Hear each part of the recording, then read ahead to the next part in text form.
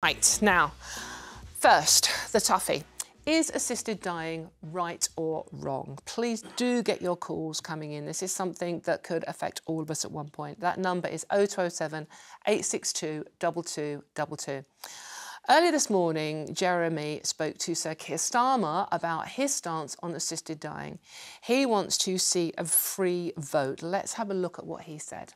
You support stopping it being illegal to assist someone dying. You personally support that? Yes, subject to very strong safeguards. OK, all right. But what Esther Ransom wants is for Parliament to vote on it. But it's not a Labour policy, that. It's something you'll let the vote happen. In the end, this will be a free vote. Free vote, because it's a real matter of conscience. And I absolutely recognise there are strong views the other way. My personal position is that at the moment it's a complete crime to assist in any shape, form or way. And the prosecutor decides in the end whether you're going to be prosecuted. Very, very good interview with Sir Keir this morning. But do you agree with what he said on assisted dying? Or do we need to be a little bit more cautious? I'm going to come to you first, Cristo, on this one. What do you make? It's a real toughie to talk about, especially when you have got ageing relatives or you know and love someone that is in severe pain.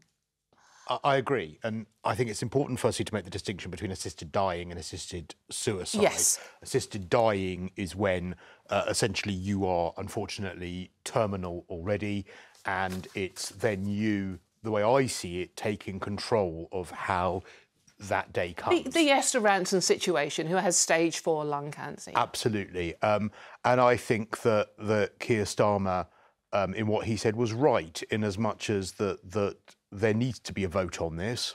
I think that with the correct safeguards, this is something that should happen.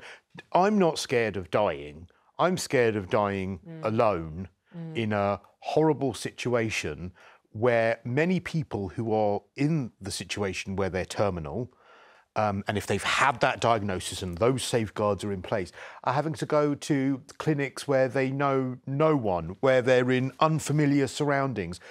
We treat dogs better. We treat animals better that go through this. And if someone is terminal already, has made the informed decision and are of the cognitive ability to do so, that they want to take control of the process, surrounded by their loved ones, in their own home, it's actually got nothing to do with the state. It's got nothing to do with anyone else. It is their decision and it is the humane thing to do. As long as those safeguards are in place, I think that this is something that should happen. Gemma was lucky enough to interview Rebecca Wilcox, Dame Esther Ransom's daughter, recently on this subject, and she fully supports what her mum is campaigning for. But she said, because of the law, I won't be there to hold her hand when mum finally goes. So what do you make of the whole law and the setup in this country around this? Though it's such a sad and potentially uncomfortable discussion, I'm actually feeling quite liberated that we're having it. Yes. I think that the issue of death is something that we could all get better at finding a way or cultivating a language to talk about in collective. It's really humanising for us to recognise the levity, the potential of coming together and the humanity in how we die, as it's something that we're all going to go through and we see many of our loved ones do. So removing the stigma of talking about death, making it part of a democratic decision and having a universal conversation is very moving to me. And I would say that I am in agreement that, again, by giving people a say and a power is quite an empowering part of history. And I think it could be an amazing thing, you know, futuristically. Absolutely. We have got a doctor now, Dr. Amy Prophet, who is a consultant in palliative care. Dr. Amy, thank you so much for joining us today.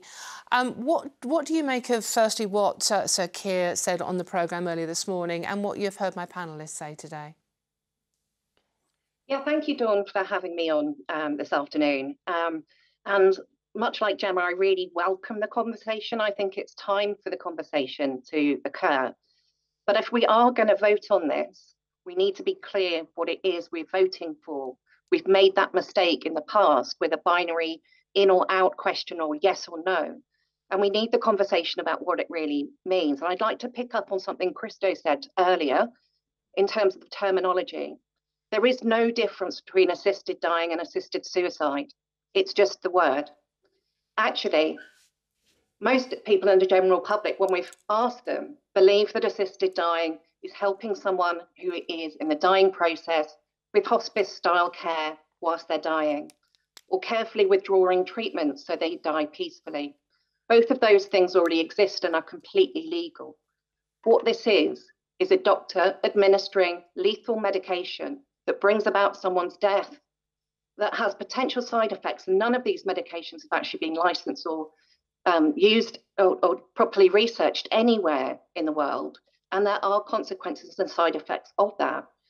In terms of the safeguards, what's been proposed in Parliament previously, what's been proposed in Holyrood and the House of Keys in Jersey, is a physician's assisted death, where a doctor has to be involved in this. And therefore that puts it slap bang in the NHS, which is incredibly dangerous for an NHS that is already broken.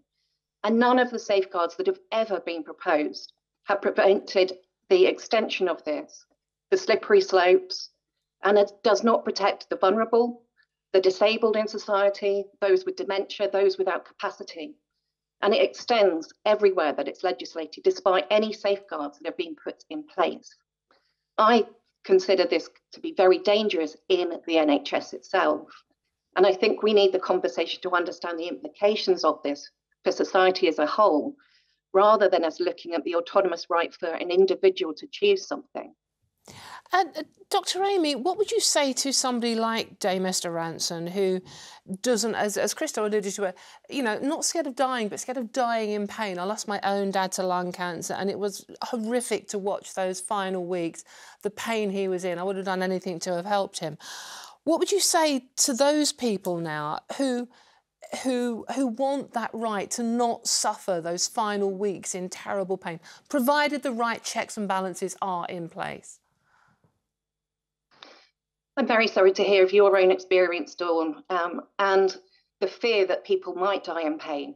Actually, that's not a reality if you have fully funded specialist palliative care, if you have mental health services in the country, if you have carer support, and suicide prevention in the country as well. We're asking the wrong question here when we haven't got those things right first.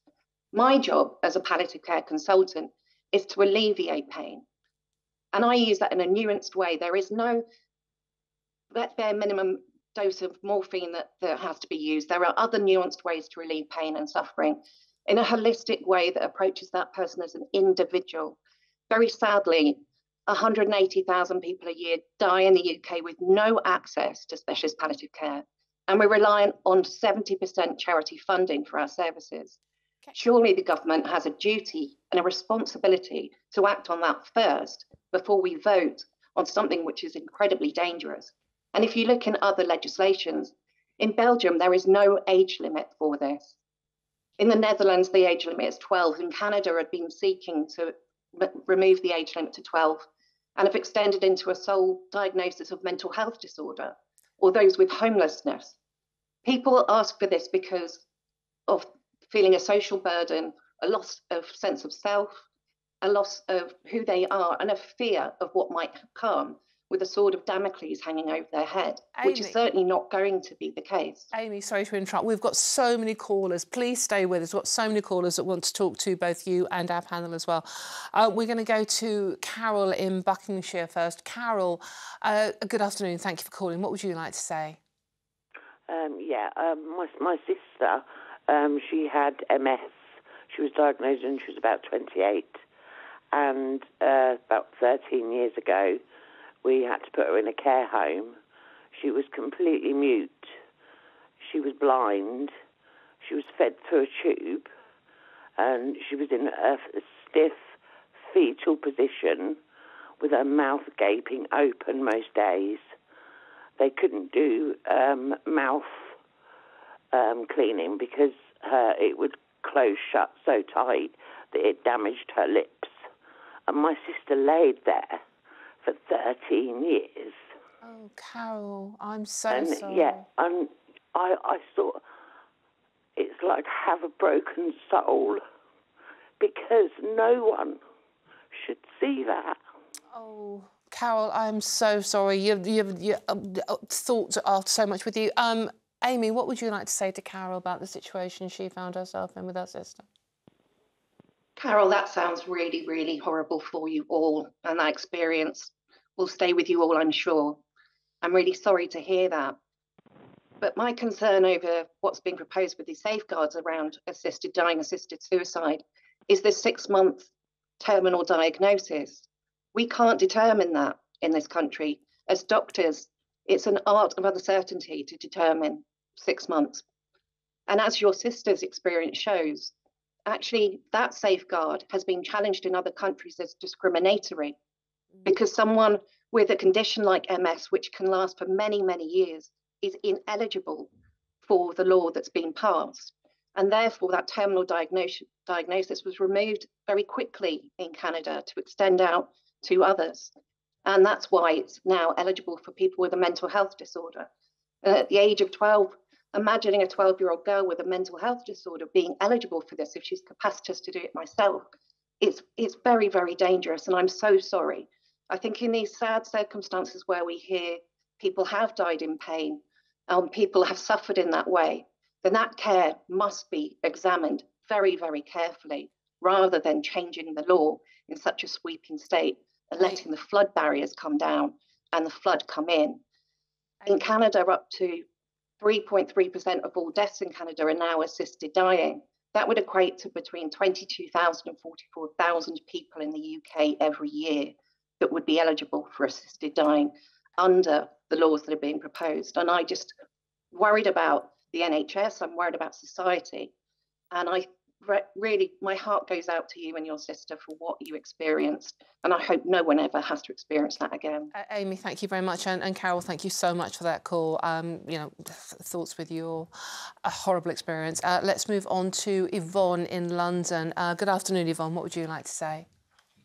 Thank you for speaking to me. I've been a nurse all my life. I'm now 72. I've retired.